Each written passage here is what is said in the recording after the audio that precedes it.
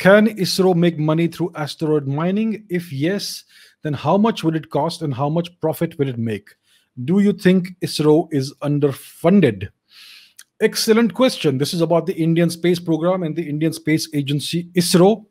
So let me give you some broad statistics. In this year, 2021, till date, the Chinese space program has made about 15 rocket launches.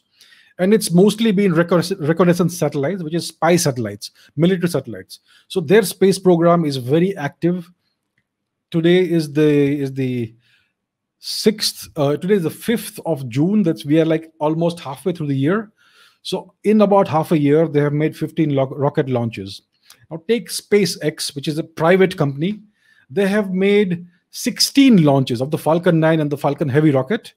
And they have made 4 experimental launches of their Starship rocket. So they are very active in launching vehicles and also testing this new rocket, the Starship. On the other hand, ISRO in this year has made 1 launch of the PSLV, and that's it. So India's space program is kind of dormant. It's half awake, half asleep.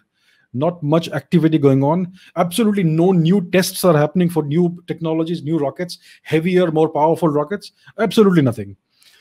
So as a scientist, the ISRO has great scientists, by the way. Some of the best scientists in the world. They have done so much with so little money. So as a scientist, you want to test every day.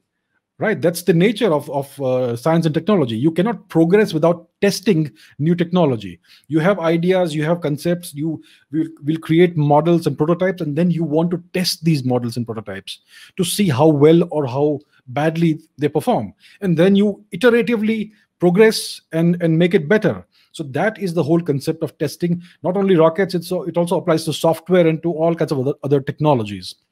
So why is ISRO not launching rockets? Why is it not testing new rockets? Because it is grossly underfunded. It's as simple as that. We have the talent. We have the best brains in the world. We have the best scientists in ISRO. They have achieved so much.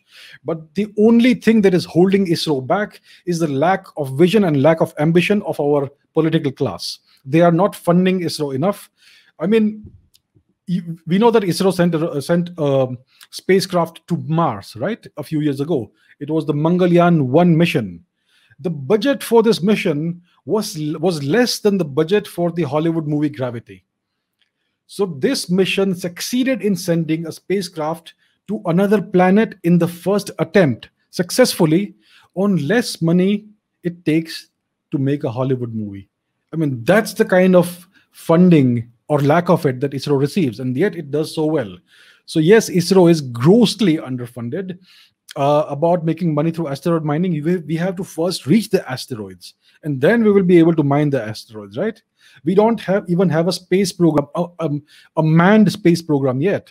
The Mangalyaan mission was supposed to launch in 21-22. I think it has been delayed because of the current situation, which we are aware of. So it has been pushed back, if I am correctly informed. So we need to first have a manned space program. We need to be able to launch human beings into low Earth orbit, and then we need to be able to progress beyond low Earth orbit up to the moon, for example. And only then can we think about going further. So the asteroid belt is between Mars and Jupiter. So we have to first be able to reach Mars, and only then can we go further ahead from Mars. So it's a long road.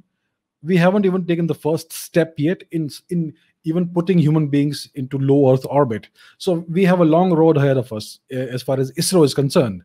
I sincerely hope that the Indian government will invest in space exploration and India's indigenous space program, because that is what holds the key to the future of India to a great extent, because the 2 or 3 countries that are going to lead the world in space exploration in the 21st centuries are the 2 or 3 countries who will decide the fate of the entire planet.